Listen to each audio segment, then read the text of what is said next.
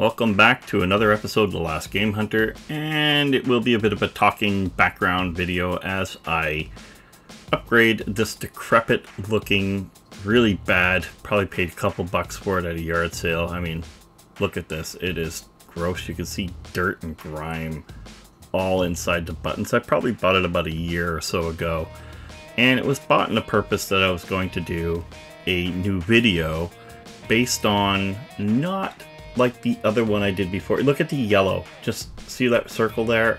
That is disgusting. Like, I don't know if that's cigarette smoke. I don't know if that's just dirt. This thing is disgusting.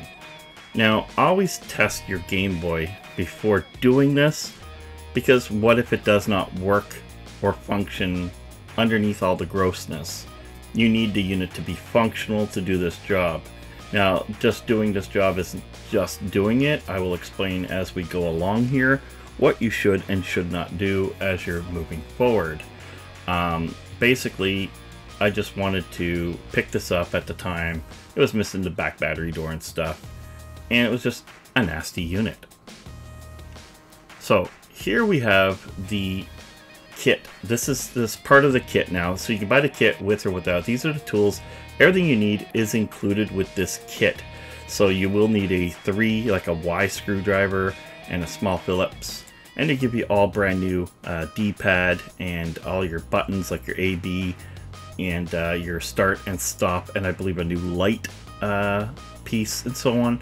And these things are all needed because you don't want to use, after you do all this cleanup and you've seen like the dirt inside the buttons on the original, you don't want that stuff. So here's your fake make it look real sticker, and there's your case. Now it does come with a screen protector or a new screen with the case, but that is not the one we're going to use. I'll show you what I'm going to use that for.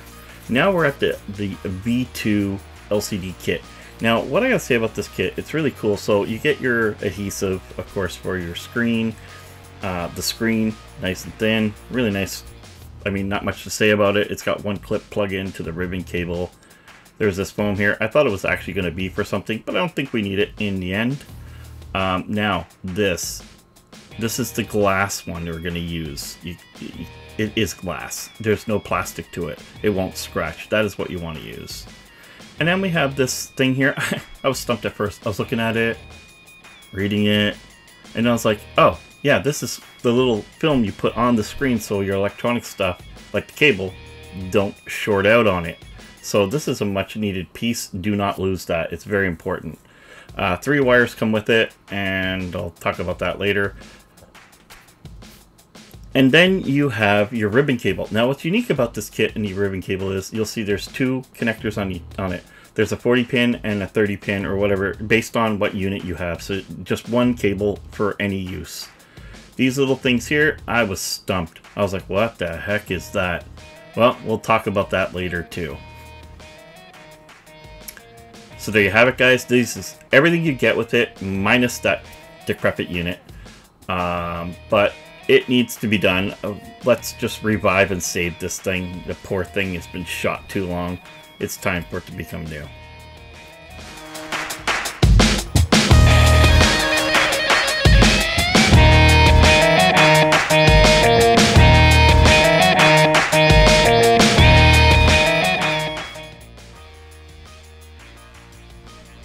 Okay, so it's time to take this unit apart. We need the motherboard. There are 7 screws located on this unit, as I point out here. And once those are off, basically, you just need to remove the housing by just pulling the 2 halves apart. There's nothing else holding it in place, as you'll see coming up here. A couple things I want to talk about. You see screwdrivers over to the side there. These screwdrivers aren't the best. If you don't have a Y screwdriver, then I get it. Use the one that came with it. I did in this, tried to, use the original screwdrivers as much as possible. But a small Phillips screwdriver is nice to have. You have a good one for the motherboard screws anyway. Anyway, there's the board. The cartridge slot. You want to remove, like I just showed, a bunch of the little knickknacks that are not going to be used anymore as they're gross, disgusting, and so on. You will not be using this in this upgrade. The battery contacts that in some cheaper housings aren't there, you got to take them out of this housing. You don't need to do that with this. It comes with new ones in the case, which I found out later. Other than that now, so removing the video cable, just you see there, take 2 fingers, just pull it out. It's not like the 2 clips. Take a little screwdriver, do not hurt the cable. Be very careful, let it release it. If it's not pulling out easy, make sure the clips are released.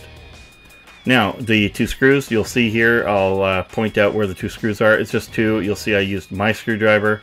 Just makes it easier. And it's loose. Now, from here is just these 2 spots. One here and one there. They're pretty obvious. And out comes the board just like that. Yeah, just remove all the old crap because you're not going to use it. The kit comes with all new. So, brand new silicone contacts, you got brand new D buttons, brand new AB buttons, brand new everything. So don't worry about that screen we aren't going to use. Don't throw it away if the screen's still good, because it might help you out refurbish an older other one that you just want to keep stock. Now this thing is disgustingly dirty. The motherboard's dirty, everything.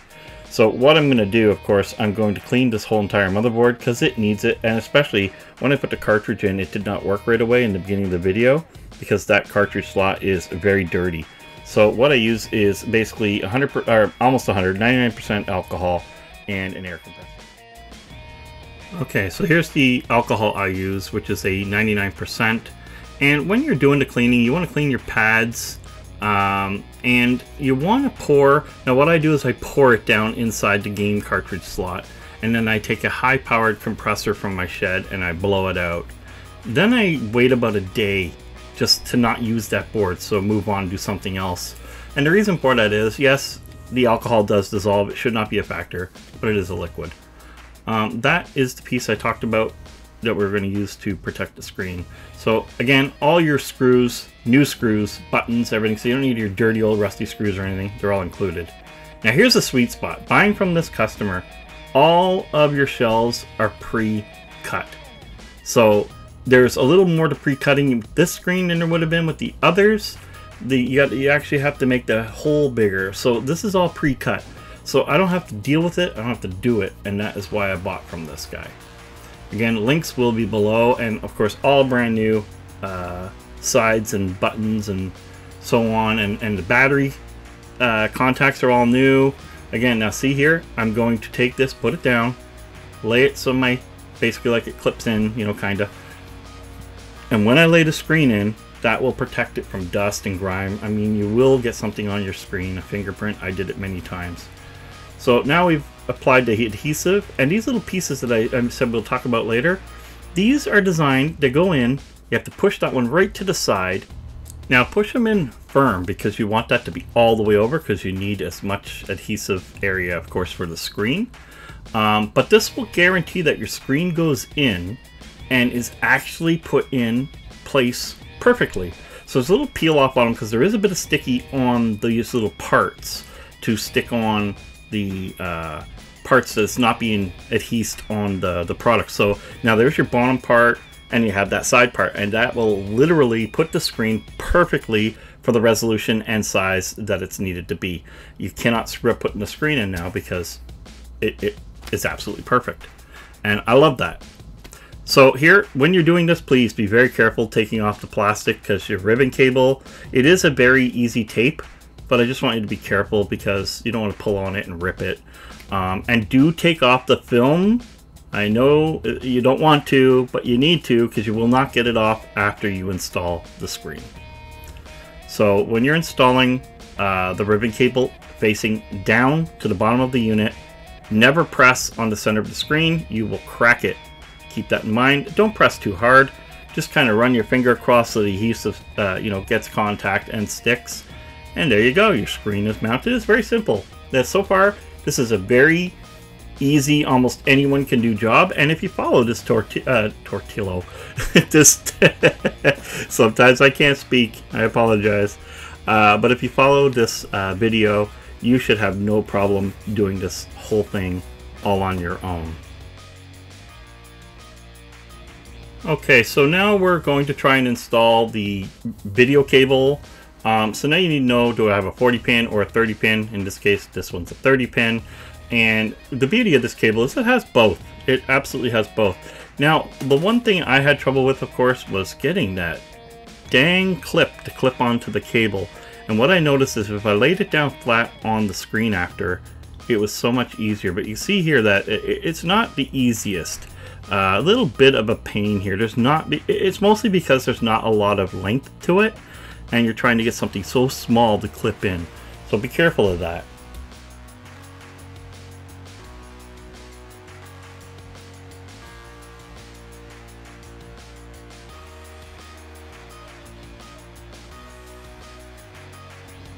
Now, one thing I did here, just to make sure, one, there was no contact. I know I can put that screen protector on. Wasn't thinking of it at the time, but this was a great option. Put this down on here. It gives a little bit of sponginess, so it's elevated off the screen, so I don't have to worry about it. And it was just the center part of the screen mounting material. You get the whole center, so why not use some of it? I thought that was just a better way to stick it down. And the other thing wasn't going to allow you to stick it down anyway, and you want this stuck down, so just cut a little piece off, put it underneath, stick it down. So now I would just fold away the pin I'm not going to use, and then I have the 30 pin readily available to install in the unit. Now you're gonna have to do some soldering, so that's coming up now, where you got some solder points on there, and I'll try and keep the video as accurate as possible so you know what wire's going where, so you know what to do as that's going on. So let's just get to that part and we'll move on. Okay, so I have applied some flux on the areas where I'm going to do this, and pre-drop of solder, so that way it's just easy. You just heat it up, the wire sinks into the solder, and boom, it's on. Just kind of like that there. You see the brown? That is just resin, or rosin. I can never talk anymore. So anyway, yeah, just a little tap. You know, don't make your iron too hot when you're playing around with the ribbon. I kept my iron around 300 degrees just to try and be safe. I have one ordered for doing this, but it didn't arrive yet, and I just wanted to get this done because I want to play with it. So there we see the little solder spot there on the thing that I did. I again put a real little solder drop there to pre-do it, and voila, it's on. Be careful around the ribbon cable. You do not want to hit areas that you don't want to be on. As you can see there, I just cleaning it up and didn't trust what I did, so I'm going to just reapply and make sure that I don't have anything where it doesn't belong. Just so that, you know, when you put it together, you don't want to have the luxury or the downside of having something bad happen. So it's always important just to be careful here, not to touch the ribbon cable with the iron at all, as it is basically just a plastic type film, and you don't want to wreck it. So again, just use caution here. And if you're not good at soldering, please, this is not a big thing to be doing. But if this is not something you're comfortable with, find a friend that is and let them do this part for you, because this is the only part. And again, just so you know, this does not have to happen. I believe not soldering these wires, all it would do is leave the unit at maximum brightness. It does not need to be done, as best I know. I will check that and comment in the comments below to verify, but I don't think these wires are necessary other than to control brightness with your left and right finger buttons, and I believe using a select button or something like that. I have to look that up as well. So as you can see here, next wire is going in next to the first wire. So I believe it's the last spot that isn't used. Could be the first spot, maybe it's the first spot, sorry, on the ribbon cable. So there's only 3 wires, there's 4 spots. I'm gonna leave a link to a video where I seen this done so that you don't have to worry about it. That way it's marked out a little better. I just, I did my best to show you guys, but I'm not perfect. You're doing something, you're trying to do it on your own pace, and that's just the way it is. But yeah, so now I got to solder it to the one of the left or right buttons here. I'm totally missed off on which way the unit's going, but one goes to the outside and one goes to the inside on the other side. As you can see here, we're moving it around, and it'll be the outside on this one. So very simple. This one here, just heating up that contact, putting it on there. Not much to this at all. You don't need to be a master solderer for this. It's just a ribbon cable you must be careful of. And that one's on. And then the other wire is going to go to the other side on the inside. So I guess one was probably positive, one was negative, and it doesn't work right unless they're on the opposites. So just cleaning it up a bit because I probably didn't like what I did there.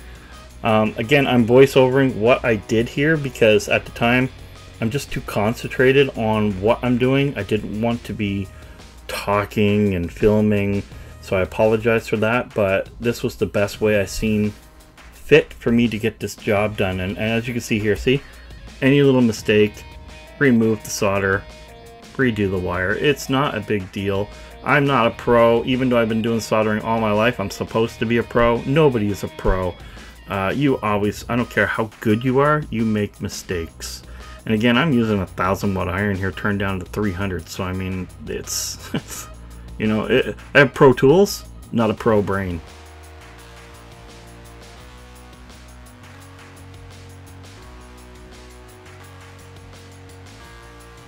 Now here's something I do a lot. My eyes aren't as good as they should be. I am 48 years old. Wow, I can see my eyelashes are pretty long there. I will look and make sure solder contacts aren't touching. I wasn't quite sure as there was a contact quite close to the other. And it's very important, of course, not to have them crossing or touching in any which way. You could just kill the board, arc something, or things just won't work. So I just trimmed off the little excess that made me think it was doing it with a pair of you know, solder cutters. It's not a big deal. They weren't touching, but safer than sorry. Double checked it and everything was nice and sweet. Another thing I want to mention, these wires, as much as I thought they were all the same length, I don't think they were, because I found it hard putting the last wire on. I think I screwed up, and if I would have looked it over from the beginning, I probably would have used a longer wire last and the shortest wire maybe for the middle, as that one doesn't really play much, just kind of in the middle, and I think that was a big mistake on my part.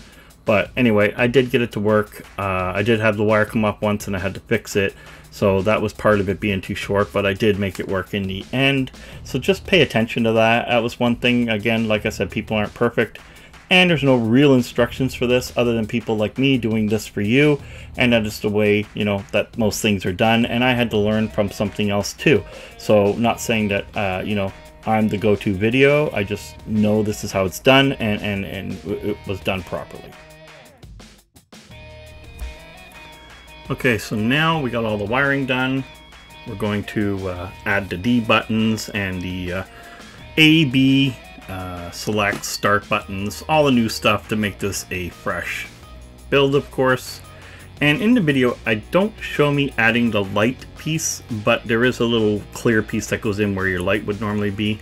And I almost forgot the insulation sticker that I talked about in the very beginning. Now, because I used the other thing to stick it down, I'm going to cut it, shorten it, but there's a good reason why that is needed. So now we cut this here. We have a shorter piece to put underneath, just so we don't have any type of spark or anything weird going on, just in case. You stick that down. And that other little piece, well, let's tape down the 40 pin. We're not using it. Let's have it taped down. Keeps everything nice and in place, and I still don't have to worry about that moving or something getting in there and sparking it. So I thought that was a great idea. So moving on now, we are going to have the silicone pads. The silicone pads, yeah, again, not speaking very properly. I apologize. This mouth operation is taking a toll on me. So brand new silicone pads, which is very needed when you're doing a restoration. I mean, I did that board, you know, with a scrub down with alcohol. I don't want to put dirty old rubber pads back in or even try to clean them. It's just not worth it. So from here we add our silicone pads. The beauty of this is we're getting close to being done. Now, I did break the wire and I had to replace the wire. I'm very upset with that, as I had spoke about. It wasn't the coolest thing in the world, but we got it fixed. Everything was back up nice and neat. Again, I think there was a longer wire with the kit and I just stupidly did not notice it or utilize it, and that was my bad. So now moving on, of course, we're going to, there's my broken wire. There it is, snapped the wire. When I was trying to put it all back in, it went click. This was not a good thing, but fixed. And I did jump the step here and put the L and R buttons in and the side trims. It's very straightforward. They're not like the originals. They actually have a blade metal, which allows you to put them in so much easier, so you don't need to worry about how accurate you are. Now, 2 screws, brand new screws, of course, back in here. We're going to have this thing looking brand new inside and out. One thing you want to do when you're checking your LR and make sure everything's okay, you're going to have some wire there from what you soldered.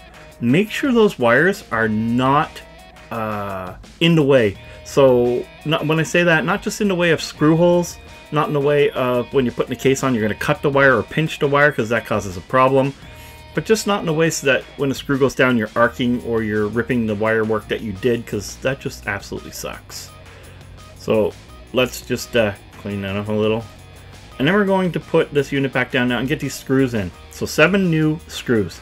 The 2 short ones go to the top, so there's 2 at the top, and then there's 7 other screws. They're all the same length. They're the longer ones, and they're the ones that go from the sides and the bottom.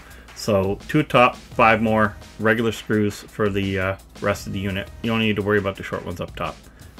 Always, and this is something I am definitely guilty of, test your unit before putting all your screws in. Make sure you didn't hit a wire. Make sure something bad didn't happen. And it's just a common thing to do. Now remember the glass, here it is. Now this is one part where you need to go to take a look at your LCD and go, did I fingerprint it? Is there dust on it? So take a very fine cloth that isn't going to release fibers and clean up your LCD screen before putting this on, because when you put this on, you're going to be pissed if you see fingerprints. And I'll explain. You're going to see something here. I was lost. How does this white thing come off? But it did come off on the inside, so please make sure you take that off, for God's sakes. That would be the worst thing in the world, to put that on and realize, uh-oh, not going to work. So I was mad at this because I fingerprinted it.